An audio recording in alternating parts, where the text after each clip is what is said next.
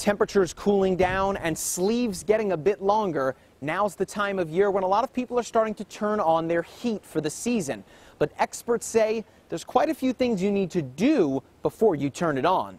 Before even touching the thermostat for the season, experts say to have your HVAC unit looked over for any potential problems.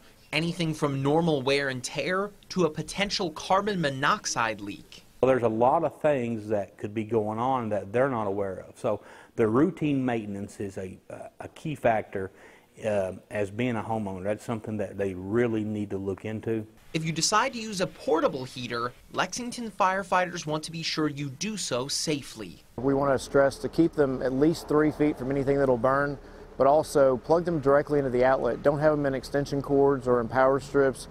Holman says a lot of the awareness to keep yourself safe as temperatures cool is all about common sense. Some of these tips and some of these solutions that you have to prevent some of these things are common sense things and things that could possibly be avoided just by following some simple tips.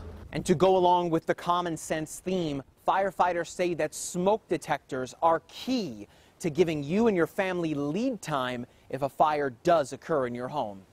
In Lexington, Mike Linden, WKYT.